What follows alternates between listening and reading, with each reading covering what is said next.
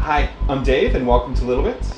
Today we're going to be using two dimmers, your Arduino module, and the processing program to run the Etch-a-Sketch sketch.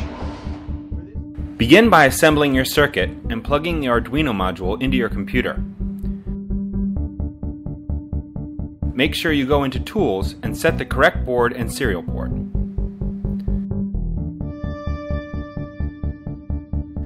For this lesson, you will also need to download processing. You can find the code for this sketch and the processing program online at littleBits.cc.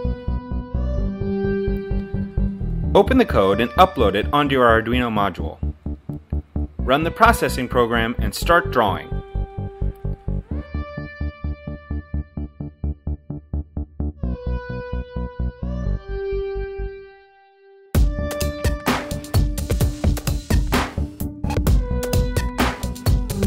Try swapping out different input modules in your controller to see how they affect the Etch-a-Sketch.